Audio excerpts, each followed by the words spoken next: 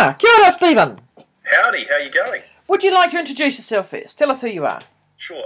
My name's Stephen Lethbridge, and I'm lucky enough to be principal of Taupaki School in the northwest of Auckland. So it's in between Kumu and Huapai in the heart of wine country. Nothing close to Marlborough wine country, but it's a bit of paradise up here. Excellent.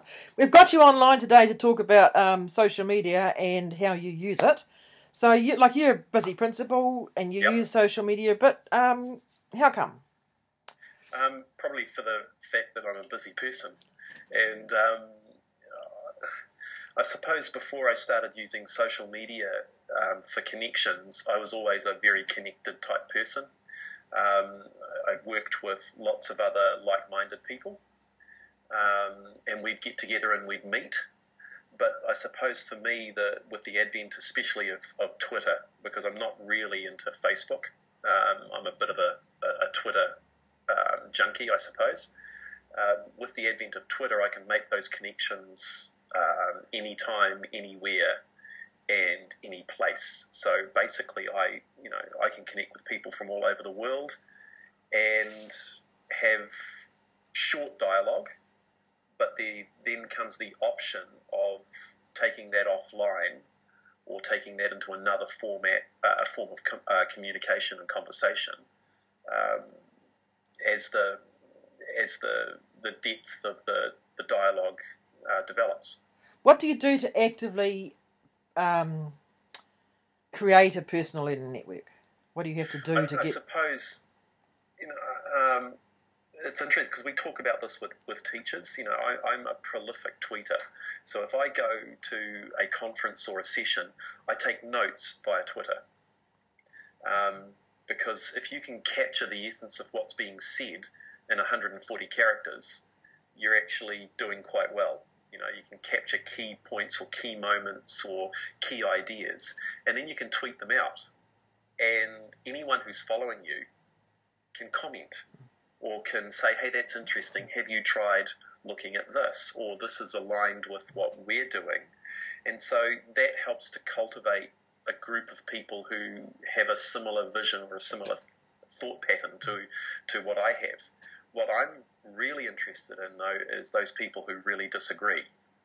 And so there's lots of people who would tweet in a stream, oh, no, I don't really think that because of this. And it's those conversations that, when you start to clarify your own mental models about what good learning should be, that's the dialogue that really is interesting for me. So it's a matter of following teachers. I mean, I made the Twitter first-timer mistake of following Stephen Fry. Because everyone seems to follow Stephen Fry, and tweeted him a couple of times, and I was really upset when he didn't reply. But everyone goes through that phase of following famous people. But then it's about connecting with hashtags and connecting with streams, so the EdChat New Zealand hashtag or the EdChat UK, or modern learning environments. Hashtags, and then looking at other people who I know and respect, looking at their timelines and looking at who they follow, and then thinking, oh, great, that's a person that I might like to follow as well. So creating that network for me has been almost by default, because people who respond to what I say, I usually end up following them and starting to strike up an ongoing conversation. Have you had any issues around things that have gone wrong, like digital citizenship, pupils that might have been following you, or unsavoury characters? How do you cope with that sort of thing? There is a wonderful block tool. The thing that you have to go to keep in the back of your mind is that these are, especially tweeting, it's there, it's public, everyone can see it. So I've got some parents who follow me and what I say. So in the last couple of days, a bit of context, we're in John Key's electorate. So he's our local MP. John Key follows my Twitter stream, and that's probably why he hasn't visited the school in a very long time. Doesn't have to. Well, he doesn't have to, but also probably, I'm very vocal about what I think in terms of national standards, or what I think in terms of, especially lately, the GCSB bill and its intrusion into the possibilities that could happen.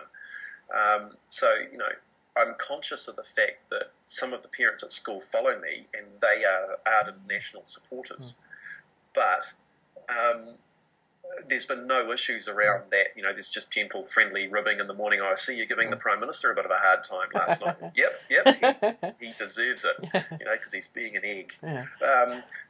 So, there's those sorts of things. There's a couple of students have started to cotton onto Twitter, especially in our Year 7 and 8 area, even though I think, according to the terms and conditions, they're actually not allowed to, because they're not over 13.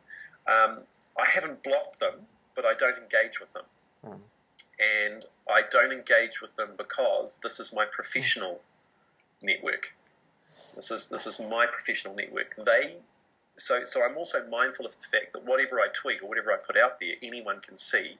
So if I'm not prepared to say it face to face, I won't tweet it, if that makes any sense. Yeah, you can't say it personally, you wouldn't say it online either. Yeah, no, definitely not. That's what direct messaging's for. You can vent off with someone else on the side. Thank you, Stephen. Yeah. That's great. And I'll put a link to your Twitter ID, and hopefully we can get some people joined up. And so if you get a little rash of people from Marlborough signing up, you'll know where it all came from. I mean, there's some great people out there to follow, really good things to pick up on. Great. I mean, where else can you have a conversation? I tweeted Sagata Mitra commenting on one of his blog posts, and then he tweets back and we have a dialogue. Wow, fantastic. Go to the source, not cut out the middleman. We set up a dinner with Nikki Kay via Twitter.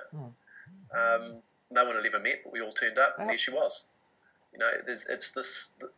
People say that social media can be like, you're always focusing at your screen or something like that, and it doesn't mean that you're making real connections. But I would argue that the connections you're actually making are more real, because you can be, you can go wide, and lots of like-minded people. I went away to the UK for 5 weeks and stayed in a motel for 2 nights. I called in all my Twitter favours. It was great. Yeah. It's an amazing connecting tool. Okay, thank you, Stephen. Have a great day. Cheers. Bye. Bye.